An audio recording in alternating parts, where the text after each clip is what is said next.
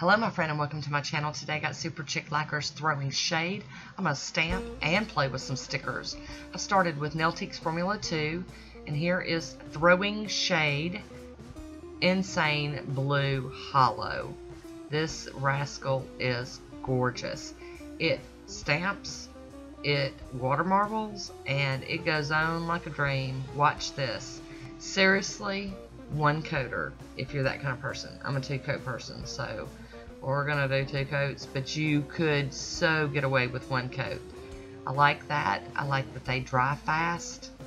So this is one of those paint your nails and get out the door kind of polishes. Or I've had a rough day, I'm just gonna paint my nails and go to bed. It's a quick, easy mani. I love it. Here is my second coat of Throwing Shade. Love the brush on this one and the handle.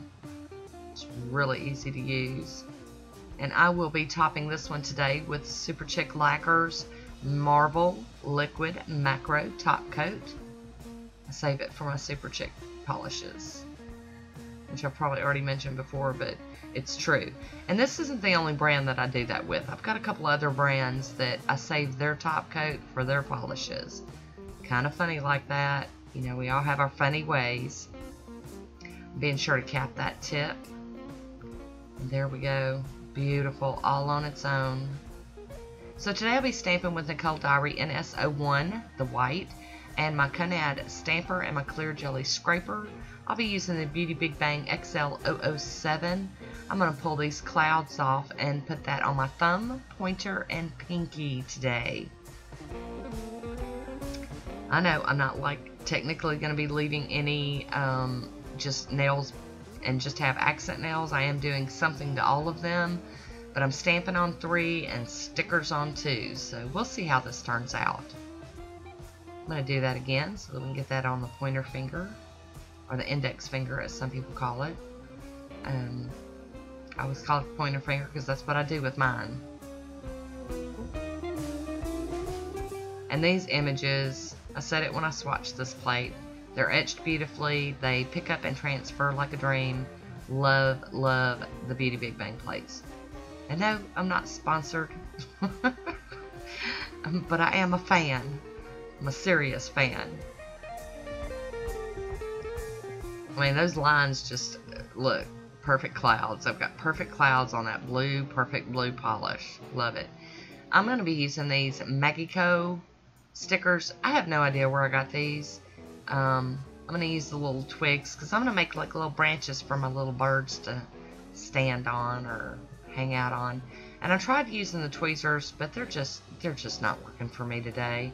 So I'm going to try to use my fingers, which is also proving difficult, but I am going to do this. So I'm putting the branches down first, and then I'm going to put birds on them. Like I said, I don't know where I got these stickers. It's very possible that they came from AliExpress or Born Pretty, you know, someplace like that. Or I might have even won them in a giveaway. I'm not really sure.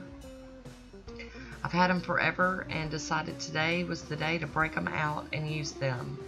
So I have pushed those down the best I can and rubbed them with a paper towel. I really want them to lay as flat as possible. And I'm going to pick a couple of different birds off of these sticker sheets and apply them.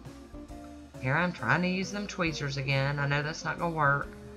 Just, I have so much trouble with that. They get stuck to the tweezers and then I end up, you know, making a mess. So my fingers work better.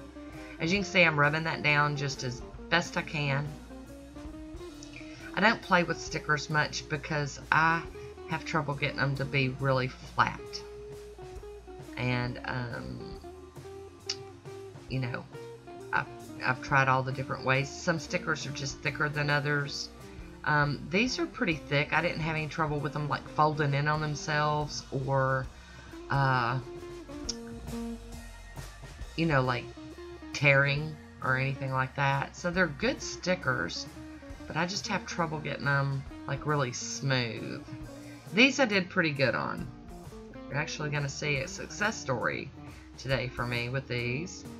I'm going to go in with some tape and get that extra stamping off of my fingers before I do my top coating.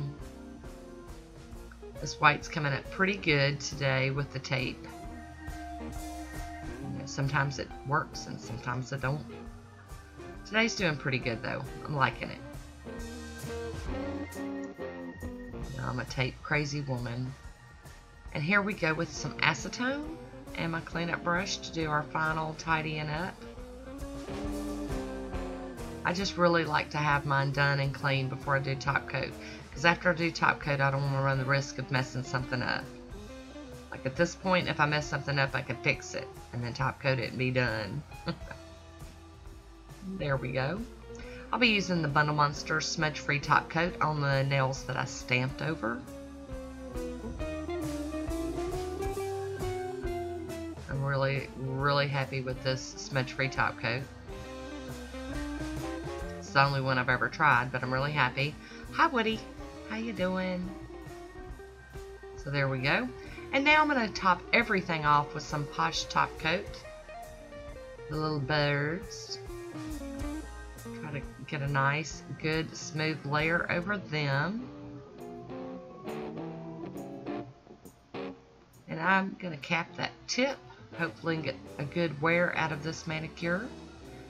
That's normally what I have, is I have tip wear, because I don't leave my manis on long enough to really get into the chippage. So, you know, tip wear is what I end up with. That's why I'm pretty conscious about doing that, capping the tips with colors and top coats. Oh, and base coats too. Didn't leave them out. So here it is, my final mani. I hope you liked this one. Leave me a comment down below and let me know what you think about it. Thanks for watching, and until next time, be good to yourself. I'll talk to you soon. Bye.